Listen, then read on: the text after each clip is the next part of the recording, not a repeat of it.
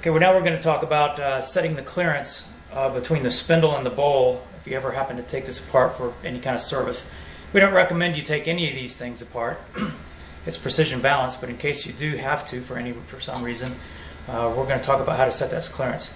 First you take the collet and you stick it in and line it up. Push it down in there. Don't push it in tight. You just set it down in there all the way to the bottom. You install the 3 screws.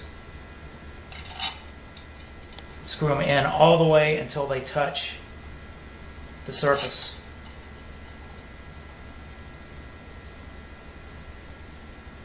And you back them out about 45 degrees.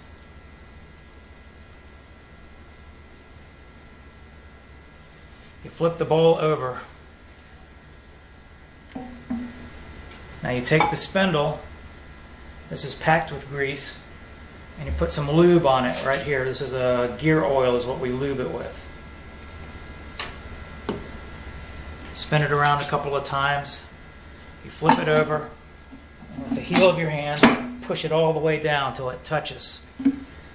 Stand it back up. Tighten these up alternately, a little bit at a time.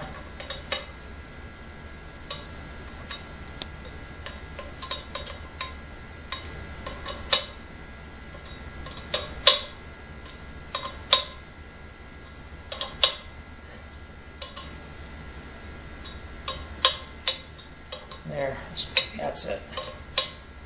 Now it's on there tight.